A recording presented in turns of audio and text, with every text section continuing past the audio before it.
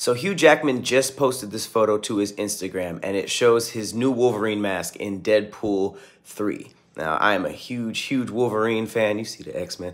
I dressed up him as a kid multiple times with the classic comic book yellow, and Wolverine's outfits in the movies has been trash since day one. They tried to put him in the black rubber suit.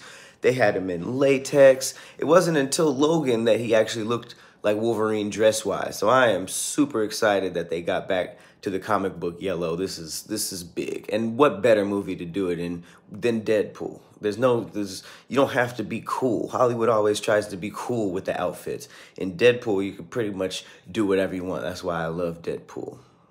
All right, the characters that are sort of like comic relief, they get all the best movies because they get the serious stuff and they get the comedy.